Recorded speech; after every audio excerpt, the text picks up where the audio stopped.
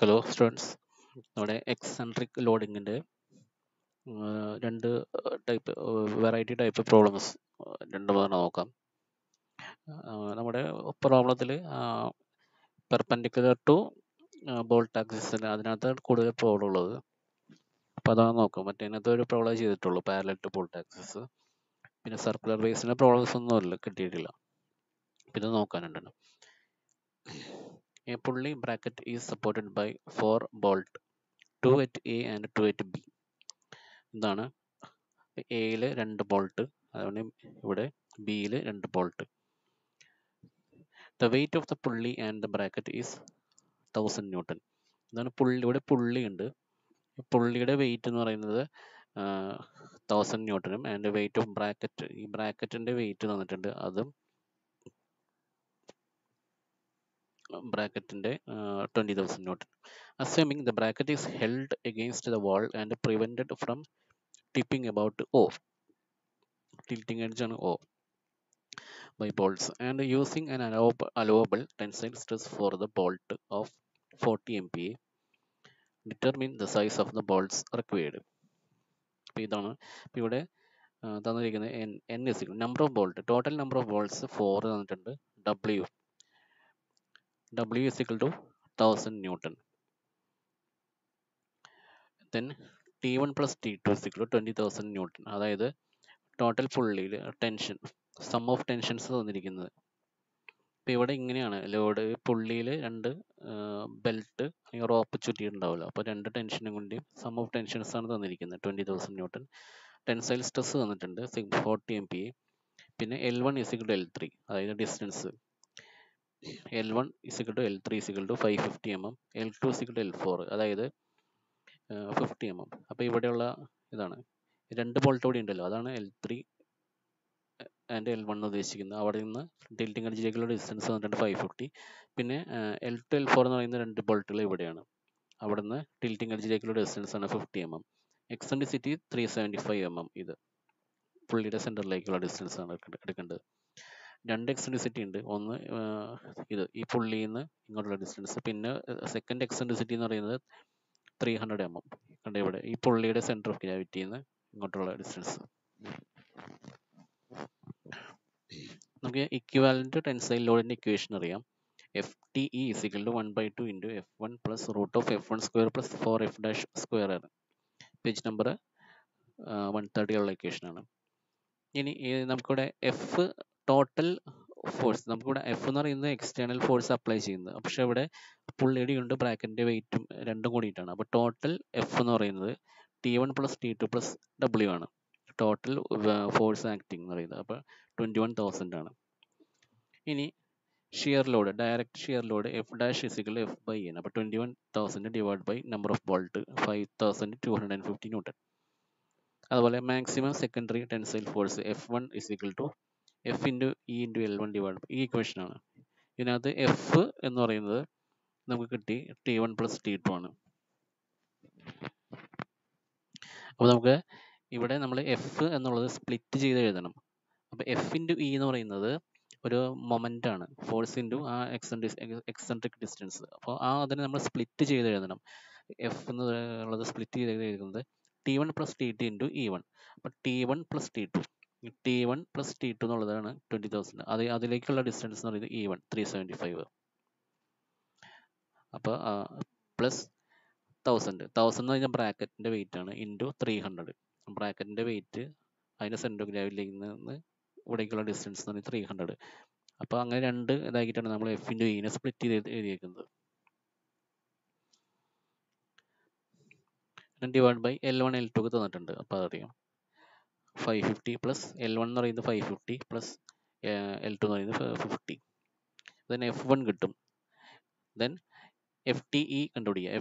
F1ഉം F ഡാഷും കിട്ടിയിട്ടുണ്ട്. അപ്പോൾ അതിൽ നിന്ന് നമുക്ക് FTE കണ്ടുപിടിക്കുക. ഇക്വാലന്റ് ടെൻസൈൽ ലോഡ് കിട്ടും. Then A1 is equal to, A1 എന്ന് പറയുന്നത് ഇക്വാലന്റ് ഇക്വേഷൻ 1, ഇക്വേഷൻ 1ൽ നമ്മൾ ഇവിടെ എഴുതിയിട്ടുണ്ട്.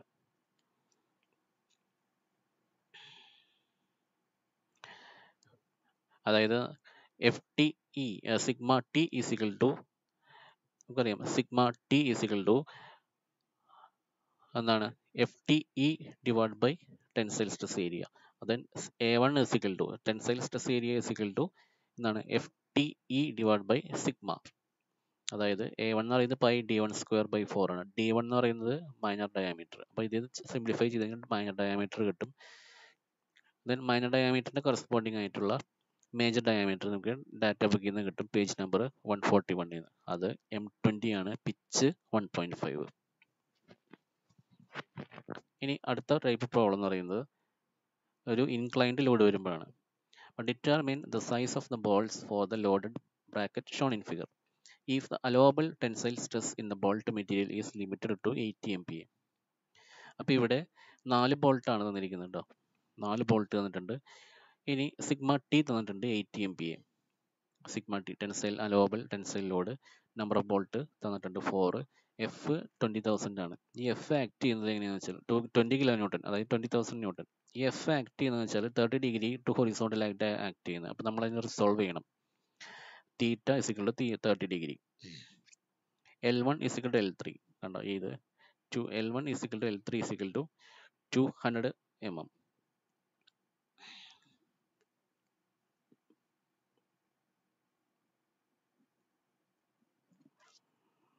and L2 is equal to L4 is equal to 50 mm.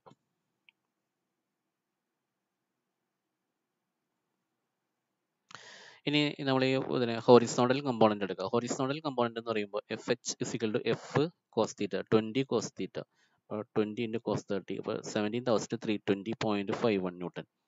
ഇനി വെർട്ടിക്കൽ കമ്പോണന്റ് എടുക്കുമ്പോൾ FV എന്ന് പറയുന്നത് F sin theta, F sin theta എന്ന് പറയുമ്പോൾ 10,000 ന്യൂട്ടൺ കിട്ടും. ഇനി ലോഡുകൾ, horizontal component acts parallel to the axis of volt. അപ്പോൾ നമ്മൾ ഫസ്റ്റ് കേസ് പറഞ്ഞിരുന്നത് എക്സെൻട്രിക്കിൽ load acting parallel to the shaft axis, bolt axis, പിന്നെ load acting perpendicular to the load bolt axis ആണ്. അങ്ങനെ 2 കേസാണ് പറഞ്ഞിരുന്നത്. അപ്പോൾ ഇവിടെ ഹൊറിസോണ്ടൽ കമ്പോണന്റ് ഓഫ് ഫോഴ്സ്, ഈ ഫോഴ്സിന്റെ ഹൊറിസോണ്ടൽ കമ്പോണന്റ് ബോൾട്ട് ആക്സിസിന് പാരലൽ ആയിട്ടായിരിക്കും ആക്ട് ചെയ്യുന്നത്. അല്ല, വെർട്ടിക്കൽ കമ്പോണന്റ് ആക്ട് ചെയ്യുന്നത് ബോൾട്ട് ആക്സിസിന് പെർപെൻഡിക്കുലർ ആയിട്ടായിരിക്കും. അപ്പോൾ ഡയറക്റ്റ് ടെൻസൈൽ ലോഡ്, ഇപ്പോൾ നമ്മൾ ഡയറക്റ്റ് ടെൻസൈൽ ലോഡ് എന്ന് പറയുന്നത് FT dash is equal to, അപ്പോൾ horizontal component acts parallel to the bolt axis. ആ കേസിൽ ഡയറക്റ്റ് ടെൻസൈൽ ലോഡ് എന്ന് പറയുന്നത് FH divide by number of bolt. അപ്പോൾ ഓരോ ബോൾട്ടിലുള്ള ടെൻസൈൽ ലോഡ് വരുന്നത്, അപ്പോൾ ഹൊറിസോണ്ടൽ കമ്പോണന്റ് ആയിരിക്കും ബോൾട്ടിനകത്ത് ടെൻസൈൽ ലോഡ് ഉണ്ടാക്കുന്നത്. അപ്പോൾ ഓരോ ബോൾട്ടിലുള്ള ടെൻസൈൽ ലോഡ് എന്ന് പറയുന്നത് FH ഡിവൈഡ് ബൈ N ആയിരിക്കും. ഇറ്റ് ഇസ് ഈക്വൽ ടു ഇത്രയും, ആ horizontal load divide by number of bolt. അപ്പോൾ ഓരോ ബോൾട്ടിനകത്തുള്ള ടെൻസൈൽ ലോഡ് കിട്ടും. ഇനി വെർട്ടിക്കൽ കമ്പോണന്റ് കാരണം കൊണ്ട് ഷിയർ ആണ് ഉണ്ടാകുന്നത് ബോൾട്ടിൽ. അപ്പോൾ direct shear load F dash എന്ന് പറയുന്നത് vertical component of force divide by number of bolt. അപ്പോൾ 2500 ന്യൂട്ടൺ കിട്ടും. ഇനി എക്സെൻട്രിക് ഡിസ്റ്റൻസ് കണ്ടുപിടിക്കണം. ഫ്രം ഫിഗർ എക്സെൻട്രിക് ഡിസ്റ്റൻസ് എന്ന് പറയുന്നത് ഹൊറിസോണ്ടൽ കേസിൽ ഹൊറിസോണ്ടൽ ലോഡിന്റെ എക്സെൻട്രിക് ഡിസ്റ്റൻസ് എന്ന് പറയുന്നത് 200 mm ആണ്. ഹൊറിസോണ്ടൽ ലോഡ്, അപ്പോൾ ഹൊറിസോണ്ടൽ ലോഡ് എന്ന് പറയുമ്പോൾ ഇതാണ്, ഇവിടുന്ന് ഇതിലേക്കുള്ള ഡിസ്റ്റൻസ് കണ്ടോ 200 mm ആണ് എക്സെൻട്രിക് ഡിസ്റ്റൻസ്. ഇനി വെർട്ടിക്കൽ കേസ്, ഇനി വെർട്ടിക്കൽ എക്സെൻട്രിക് ഡിസ്റ്റൻസ് എന്ന് പറയുന്നത് EV എന്ന് പറയുന്നത് 100 മൈനസ് 80 mm. അതായത് ഇവിടെ പറഞ്ഞിരിക്കുന്നത് centre of gravity of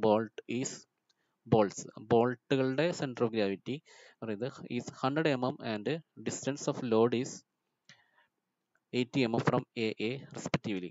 ബോൾട്ടിന്റെ centre of gravity എന്ന് പറയുന്നത് 100 mm. അത് ഇതാണ് വെർട്ടിക്കൽ എക്സെൻട്രിസിറ്റി എന്ന് പറയുന്നത്. ആ ബോൾട്ടിന്റെ സെൻറ്റർ ഓഫ് ഗ്രാവിറ്റി എന്ന് പറയുന്നത് ഇവിടെ ആയിരിക്കും, കണ്ടോ ഈ ലൈനിൽ കണ്ടോ, ഇതാണ് 100 mm. ഇവിടെ നിന്നും ഈ ഡിസ്റ്റൻസ് മൈനസ് 80 mm ചെയ്ത് കഴിഞ്ഞാൽ ഈ ഡിസ്റ്റൻസ് ആയിരിക്കും എക്സെൻട്രിസിറ്റി എന്ന് പറയുന്നത്, അതായത് ഈ പോയിന്റ് ആണ് വെർട്ടിക്കൽ എക്സെൻട്രിസിറ്റി.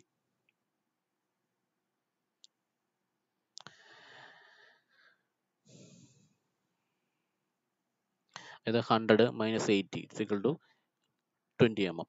അതായത് ഈ 100 എന്ന് പറയുന്നത് ഈ ഡിസ്റ്റൻസ് ഇവിടെ നിന്നോട്ട് ഈ താഴേക്കുള്ള ഈ ഡിസ്റ്റൻസ് ആണ് 100 mm എന്ന് പറയുന്നത്. അതായത് ഇത് 50 പിന്നെ ഈ 100ന്റെ പകുതി, അതായത് ഇവിടെ വരും. അതായത് ബോൾട്ട് ഇപ്പോൾ ഇരിക്കുന്നത് നോക്കി, ഈ ഈ 2 ബോൾട്ടും ഈ 2 ബോൾട്ട് ഇരിക്കുന്ന ഡിസ്റ്റൻസ് നോക്കാം. ഇതിൻ്റെ രണ്ടിൻ്റെ ഇടയ്ക്കുള്ള ഡിസ്റ്റൻസ് 100 mm ആണ്. അപ്പോൾ അതിൻ്റെ പകുതി എന്ന് പറയുന്നത് 50 ആയിരിക്കും. അപ്പോൾ ഇവിടെ നിന്ന് ഇതിൻ്റെ പകുതി തൊട്ട് ഇവിടെ വരെ 50, പിന്നെ ഇവിടെ നിന്ന് ഇങ്ങോട്ട് 50. അപ്പോൾ അങ്ങനെയാണ് 100 വരുന്നത് ഈ ഡിസ്റ്റൻസ്. അതായത് ബോൾട്ടിൻ്റെ സെൻറ്റർ ഓഫ് ഗ്രാവിറ്റി എന്ന് പറയുന്നത് ഈ 2 ബോൾട്ട് ഇരിക്കുള്ളേ അതിൻ്റെ ആ ഡിസ്റ്റൻസിൻ്റെ അതിൻ്റെ ആക്സിസ് തമ്മിലുള്ള ഡിസ്റ്റൻസിൻ്റെ പകുതി എന്ന് പറയുന്നതാണ്. അപ്പോൾ ഇവിടെ നിന്നിട്ട് ഇത്രയും വരെ 100 mm ആയിരിക്കും.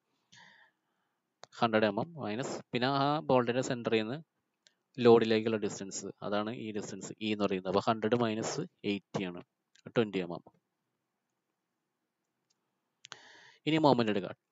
Turning moment due to F H. അപ്പോൾ horizontal force about centre of gravity എടുക്കാം. അതായത് M H is equal to, അപ്പോൾ bending moment due to horizontal force about C G. അപ്പോൾ എബൌട്ട് സെൻറ്റർ ഓഫ് ഗ്രാവിറ്റി എടുക്കണം. അപ്പോൾ ഇതാണ് centre of gravity എന്ന് mark ചെയ്യുന്നത്. അപ്പോൾ ഹൊറിസോണ്ടൽ ഫോഴ്സ് കാരണം ഉണ്ടാകുന്നത്, ഹൊറിസോണ്ടൽ ഫോഴ്സ് എന്ന് പറഞ്ഞാൽ ഇങ്ങോട്ടാണ് അല്ലേ. ഹൊറിസോണ്ടൽ ഫോഴ്സ് കാരണം ഉണ്ടാകുന്ന ടേണിംഗ് മൊമെന്റ് എന്ന് പറയുമ്പോൾ ഇങ്ങനെ ഈ ഡയറക്ഷനിൽ എബൌട്ട് സെൻറ്റർ ഓഫ് ഗ്രാവിറ്റി എന്ന് പറയുമ്പോൾ ഈ ഡയറക്ഷനിലാണ് അല്ലേ ഹൊറിസോണ്ടൽ ഫോഴ്സ് വരുന്നത്, ഇൻറ്റു ഈ ഡിസ്റ്റൻസ്, അതായത് എക്സെൻട്രിസിറ്റി ഇ വി ചെയ്ത് കഴിഞ്ഞാൽ എഫ് എച്ച് കിട്ടും. അപ്പോൾ എഫ് എച്ച് അല്ല M H is equal to horizontal force into vertical distance. അതുപോലെ turning moment due to F V about C G എന്ന് പറയുമ്പോൾ M V is equal to F V into E H കിട്ടും. Net turning moment എന്ന് പറയുന്നത് എന്താണ്, M V minus M H. അതെങ്ങനെയാണ് വരുന്നതെന്ന് വെച്ചാൽ എം എച്ച് എടുക്കുന്നത് നമ്മൾ എം വി എടുക്കുന്നത് ഇ എച്ച്, അതായത് 200 mm വെച്ചിട്ടാണ്. അതായത് ഒന്ന് ഇങ്ങോട്ടായിരിക്കും അല്ലേ, എബൌട്ട് ഇത് എടുക്കുമ്പോൾ ഒന്ന് ഇങ്ങോട്ടാണ്. ഇങ്ങോട്ടെന്ന് പറയുമ്പോൾ ഇത് ഈ ഡയറക്ഷനിൽ ആൻറ്റി ക്ലോക്ക് വൈസ് മൊമെൻ്റ് ആണ്. പിന്നെ എബൌട്ട് ഈ പോയിന്റും ഇതും താഴേക്കുള്ള എടുക്കുമ്പോൾ അത് ക്ലോക്ക് വൈസ് മൊമെൻ്റ് ആണ് അല്ലേ. അപ്പോൾ ക്ലോക്ക് വൈസ് പോസിറ്റീവും ആൻറ്റി ക്ലോക്ക് വൈസ് മൈനസ് ആണ് എടുക്കുന്നത്.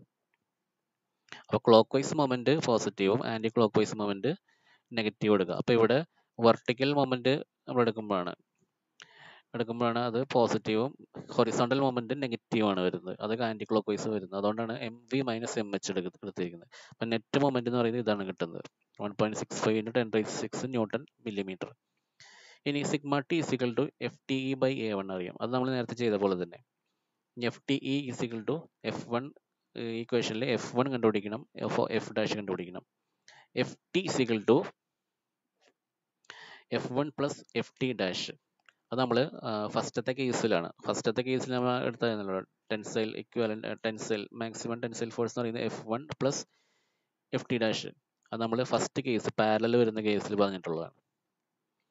അതുപോലെ F one maximum secondary tensile force F one എന്ന് പറയുന്നത് F E L one divide by 2 × L1 square plus L2 square. ഇവിടെ എഫ് ഇ എന്ന് ഉദ്ദേശിക്കുന്നത് ബെൻഡിങ് മൊമെന്റ് ആണ്. എഫ് ഇൻറ്റു ഇ എന്ന് പറയുന്നത് ബെൻഡിങ് മൊമെന്റ് ആണ് ഉദ്ദേശിക്കുന്നത്. അതായത് net bending moment M into L1 കൊടുക്കാം. അപ്പോൾ എം ആണ് ഇവിടെ സബ്സ്റ്റിറ്റ്യൂട്ട് ചെയ്യേണ്ടത് കേട്ടോ. ഇങ്ങനെ വരുന്ന കേസിൽ എഫ് ഇൻറ്റു ഇ എന്ന് പറയുന്നത് ബെൻഡിങ് മൊമെന്റ് ആണ്, it is equal to net bending moment. അപ്പോൾ F one is equal to 4950 newton കിട്ടും. ഇനി എഫ് ടി നമ്മൾ ആഡ് ചെയ്യുക, എഫ് വണ്ണും എഫ് ടി ഡാഷും കൂടി ആഡ് ചെയ്യുമ്പോൾ നമുക്ക് ഇത്രയും കിട്ടുന്നുണ്ട്. അതുപോലെ F T E is equal to ആ ഇക്വേഷനിൽ സബ്സ്റ്റിറ്റ്യൂട്ട് ചെയ്യുക, എല്ലാം സബ്സ്റ്റിറ്റ്യൂട്ട് ചെയ്ത് കഴിഞ്ഞാൽ 9910.76 ന്യൂട്ടൺ കിട്ടും. അതുപോലെ എ വൺ എന്ന് പറയുന്നത് tensile stress area. Tensile stress area എന്ന് പറയുന്നത് എന്താണ്, F T E divide by tensile stress sigma T ആണ്. അപ്പോൾ സിഗ്മ ടി അറിയാം, എഫ് ടി ഇ ഇവിടെ കിട്ടിയിട്ടുണ്ട്.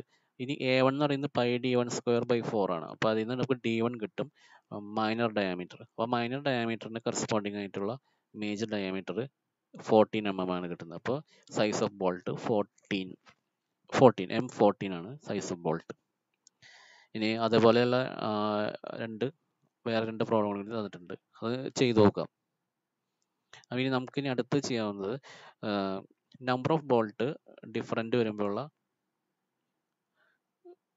ഒരു പ്രോബ്ലം ഉണ്ട്, അതുകൂടി നോക്കാം. ഇവിടെ നോക്കാം. A bracket as shown in figure is fixed to a vertical steel column by means of 3 standard M16 into 2. M16 into 2 എന്ന് പറയുമ്പോൾ 16 മേജർ ഡയമീറ്ററും പിന്നെ pitch 2 mm. Determine the safe load F if the allowable tensile stress in the bolt material is 8 MPa. അപ്പോൾ ഇവിടെ തന്നിരിക്കുന്ന നമുക്ക് ഈ load കണ്ടുപിടിക്കാനാണ് തന്നിരിക്കുന്നത്. അപ്പോൾ നമുക്ക് ഇവിടെ സൈസ് തന്നിട്ടുണ്ട് ബോൾട്ടിൻ്റെ. അപ്പോൾ അത് വെച്ചിട്ട് നമുക്ക് ലോഡ് കണ്ടുപിടിക്കണം. പിന്നെ കേസ് എന്ന് പറഞ്ഞാൽ ഇവിടെ 3 ബോൾട്ടേ ഉള്ളൂ. ആണോ, L1 ഫസ്റ്റിൽ ഇവിടെ മുകളിൽ ഒരു ബോൾട്ടും ഇവിടെ ഉണ്ട്. അപ്പം ബോൾട്ടിൻ്റെ നമ്പറൊക്കെ ഡിഫറെൻ്റ് ആണ്. ബോൾട്ട് സൈസ് പറയുന്നത് ഇവിടെ ബോൾട്ട് നമ്പർ എന്ന് ഉദ്ദേശിക്കുന്നത് ഇവിടെ ഫസ്റ്റ് റോയിൽ ഒരു ബോൾട്ടും സെക്കൻഡ് റോയിൽ 2 ബോൾട്ടും. അപ്പോൾ നമുക്ക് അതിനനുസരിച്ച് നമുക്ക് ഇക്വേഷനിൽ ചേഞ്ച് ചെയ്യേണ്ടി വരും. അപ്പോൾ M16 ആണ് ബോൾട്ട് സൈസ് വന്നിരിക്കുന്നത്. അതായത് D16 mm ആണ്, pitch 2 mm. Number of balls 3 ആണ്. N = 3. F ആണ് കണ്ടുപിടിക്കേണ്ടത്. സിഗ്മ T എന്ന് പറയുന്നത് 80 MPa. അത് L1 = 200. ഇത് ഈ ലെങ്ത് 150 + 50 200 mm. L2 = L3 എന്ന് പറയുന്നത് ഈ ഡിസ്റ്റൻസ് 50 mm. എക്സെൻട്രിസിറ്റി എന്ന് പറയുന്നത് ഇവിടെ നിന്നിട്ട് ഇത്രയും വരെയുള്ള ഡിസ്റ്റൻസ് 200 mm ആണ്. അപ്പോൾ നമുക്കറിയാം ഇതിപ്പോൾ force acting perpendicular to bolt axis ആണ്. Then sigma T = FTE/A1.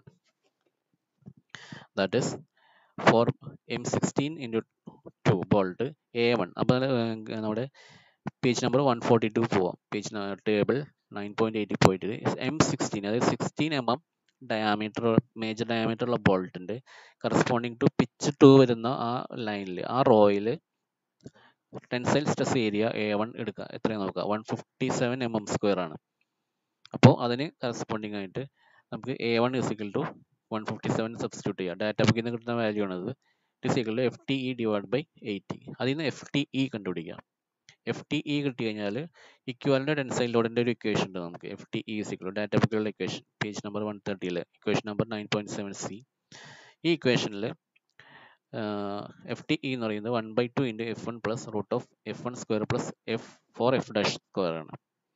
അതിൽ ഡയറക്റ്റ് ഷിയർ ലോഡ് എന്ന് പറയുന്നത് F' എന്ന് പറയുന്നത് F/N ആണ്. അതായത് F/ number of bolt. F നമുക്കറിയില്ല, F കണ്ടുപിടിക്കണം. = 0.0334 F ആണ്. അപ്പോൾ അത് കിട്ടി F'. ഇനി maximum tensile force, secondary tensile force F1 എന്ന് പറയുന്നത് FE_L1/L1² ഈ ഇക്വേഷനിലാണ് നമുക്ക് ചെയ്യുമ്പോൾ ഇവിടെ നമ്മൾ കഴിഞ്ഞ പ്രോബ്ലത്തിലൊക്കെ ചെയ്തായിരുന്നു. മുകളിൽ ഫസ്റ്റ് റോയിൽ 2 ബോൾട്ടും സെക്കൻഡ് റോയിൽ 2 ബോൾട്ട് ആയിരുന്നു. അപ്പോൾ 2 പുറത്തേക്ക് എടുത്തത് 2 × L1² + L2² ആയിരുന്നു. പക്ഷേ ഇവിടെ ഡിഫറെൻറ്റ് നമ്പർ ഓഫ് ബോൾട്ട് വരുമ്പോൾ നമ്മൾ അതിനനുസരിച്ച് ഇവിടെ 1 × അതായത് ഫസ്റ്റ് റോയിൽ എത്ര ബോൾട്ട് ഉണ്ടോ അതാണ് 1 × L1² + സെക്കൻഡ് റോയിൽ 2 ബോൾട്ട് 2 × L2² അങ്ങനെ കൊടുക്കേണ്ടത്. അപ്പോൾ ഇവിടെ 1 മൾട്ടിപ്ലൈ ചെയ്തിട്ടുണ്ട് ഒരു ബോൾട്ട്, ഫസ്റ്റ് റോയിൽ ഒരു ബോൾട്ട് ഉള്ളതുകൊണ്ട്. അപ്പോൾ ഇവിടെ F അറിയില്ല. ദെൻ E 200, L1 200, L1 എന്ന് പറയുന്നത് 200² + 2 × L2² 2 × 50². അപ്പോൾ F1 = 0.8889 F കിട്ടും. ദെൻ ഇത് എല്ലാം കൂടി സബ്സ്റ്റിറ്റ്യൂട്ട് ചെയ്യുക FTEയുടെ ഇക്വേഷനിൽ. അപ്പോൾ 1/2 × 0. F1ൻ്റെ ഇക്വേഷൻ, ഇത് F1, ഇത് F' equation.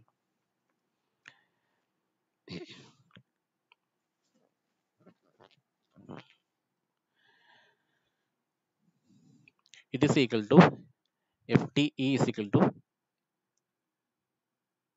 F maximum secondary tensile force എന്ന് പറയുന്നത് = F1. Then